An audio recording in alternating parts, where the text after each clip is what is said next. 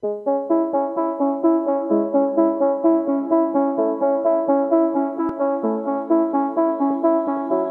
is Seasons of Discontent with your hosts Rick Snyder and Matt Combs on the Hogstein Network.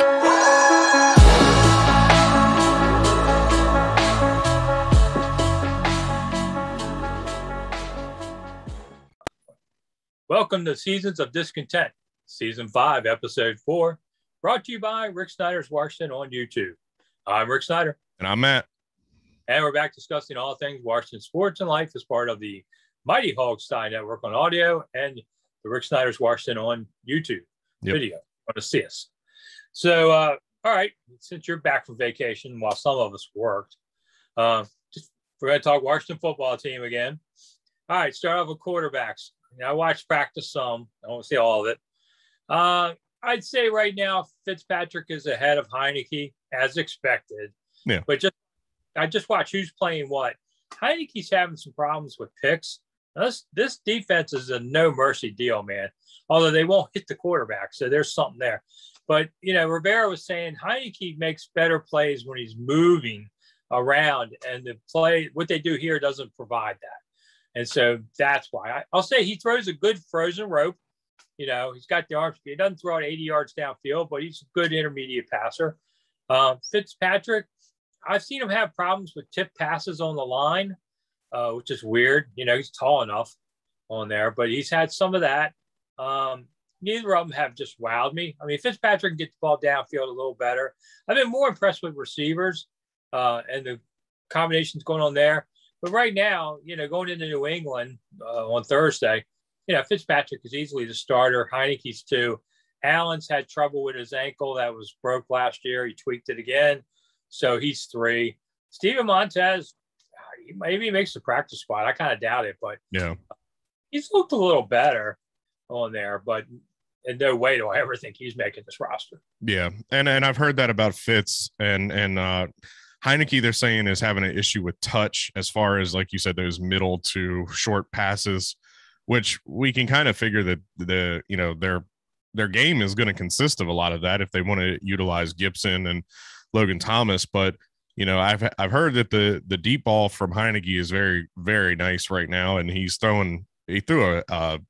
it on Twitter. He threw a really nice pass to De'Ami Brown downfield for a touchdown. I don't know. It'll be interesting. I think obviously Fitz was brought in to be the starter. We'll talk about it in a couple weeks. You seem to think that he won't make it the whole season, and you're not the only one. I do believe he'll make it the whole season, but we'll see. You think 17 games? Say again? You think he'll start 17 games? Does that include injury? No, I'm saying, will he start? There's the bet. 17 games. He does 17. I buy dinner at Longhorn. Under 17, buy dinner. You willing to put it up? That he starts 17 games. Now, is there an injury caveat? No. Okay, then no, I will not take that bet. All right. I could make it one way or another. Do I think he gets benched because he stinks at some point? I would give that, till November. I think he has till November, and then we'll see what the record is and where they think they stand. And if they think they need a change to go like they did last year, then they can go to Heineke there. I will say the one thing with Heineke, he needs to take a little bit off his fastball. Yeah, I mean, he throws that hard. You need a little more touch. Yeah, that's what I've been hearing. He has no touch. It's right down. If you're playing Madden, you're holding the throw button instead of just tapping it with Taylor Heineke. You're standing a foot away from the jugs machine. Boom. Yeah. So but let me ask you this: with Kyle Allen, do you think Kyle ends up on PUP because it seems like he's having some issues with the surgically repaired ankle? And let me ask you another question. Do you think they go 2 quarterbacks and then Logan Thomas is your third/reserve? Yeah, if Kyle is on PUP, which maybe, I mean, it's not a bad injury. I think he basically rolled his ankle kind of thing. But it's the surgically repaired ankle. Right. So, he's still out on the field walking around. He's not sitting in a cast or anything. Okay. So, give it 2 more weeks before I figure that out. But if he's hurt, I think they do Well, they put him on PUP and probably stashed Montez on the practice squad there if that happens.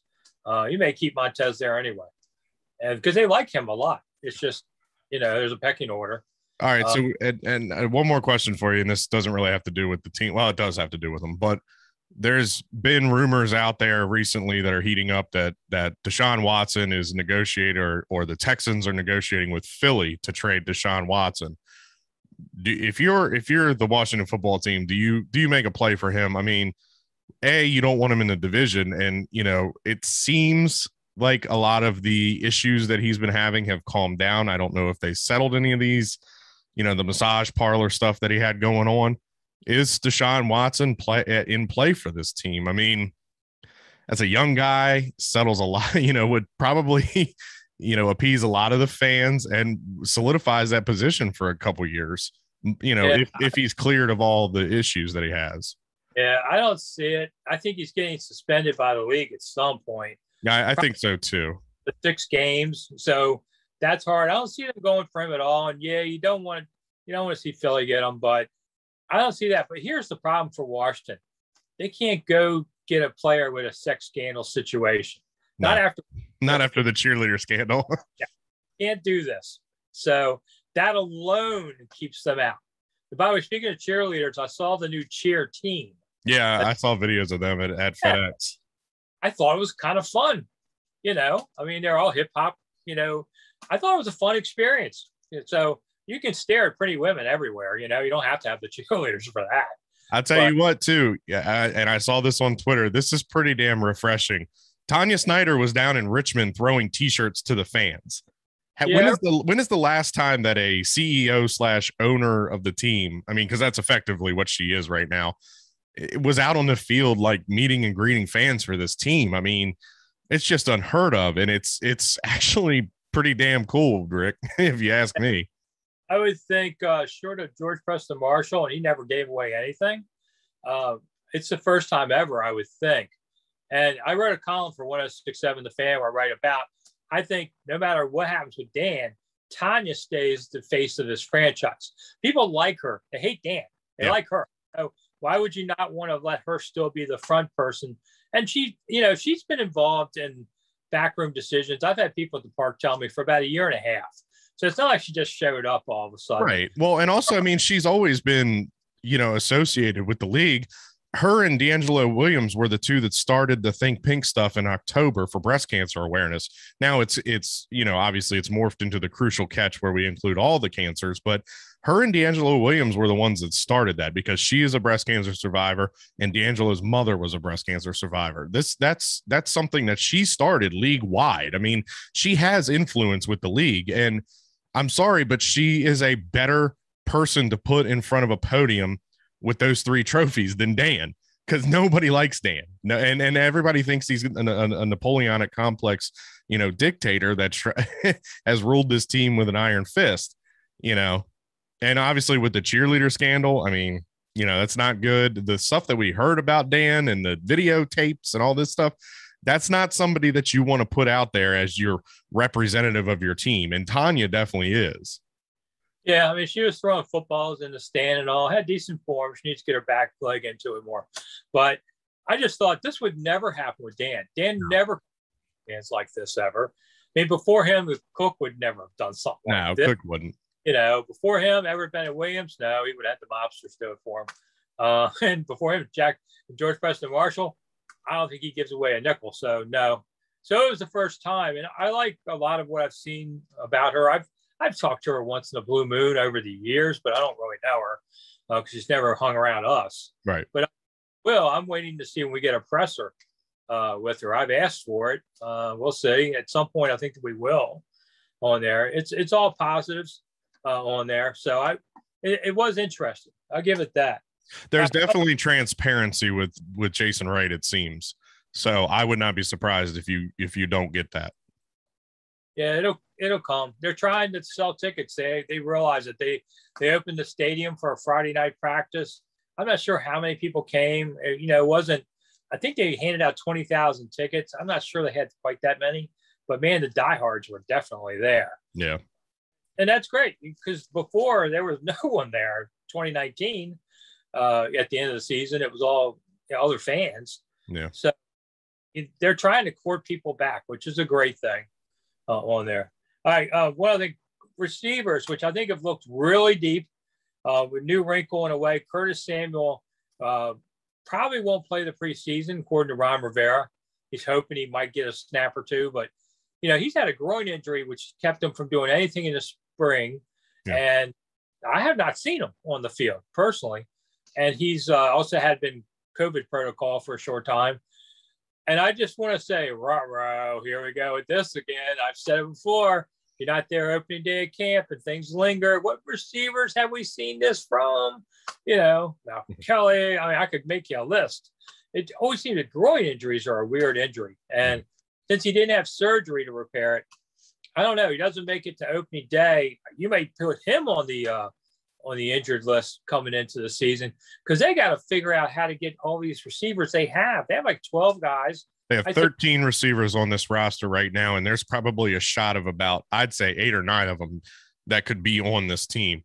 That was one of the questions that I saw this week on Twitter was, does Adam Humphries make this team? And I do believe that as long as Fitzpatrick is starter, Adam Humphries is on this team because he's going to be the security blanket. He has a familiarity with Fitz. So there's one. Obviously, you're keeping Terry. You've got Kelvin Harmon coming back from injury, who was, that's an iffy. I know, but that's what I'm saying. He was a guaranteed starter last season. This season, he could not make the team. Steven Simpson's had a great offseason and training camp, and yet I'm not sure he makes it. I'm not sure he makes the team. Look, you got a guy in Gandy Golden that you drafted just a year or two ago, and I'm not going to guarantee that he makes the squad. There's going to be good players on this wide receiver core that don't make this team just simply because there's no room for them. Yeah, and Max Dillon, he's the rookie. I don't know that he makes it. I think DeAndre Carter makes it because he's going to play special teams. Yeah, he's going to be your kick and punt returner, so I think he makes it. But he's your 6th wide receiver at this point.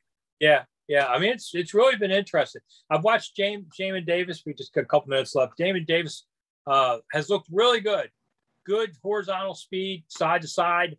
I've really been impressed with him. He's playing in the middle a lot. I think that's where he'll play in the end. Final piece of that defense. I mean, his defense. I saw pics of him from Friday night, and that looks like a grown-ass man. That is a big – he looks the part in that uniform. Let's just hope he plays it.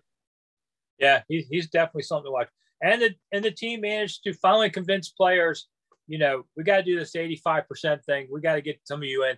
They've had 25-plus players get the vaccine recently to get to that 85%, because they had 7 of them in the first few days of camp pop.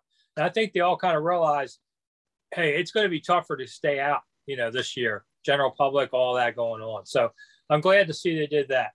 So, all right. Well, I guess we got to run on all this. Yep. So we'll be back on Wednesday with another podcast about the New England game and getting ready for that. So I'm Rick Snyder. And I'm Matt. See you soon. Bye.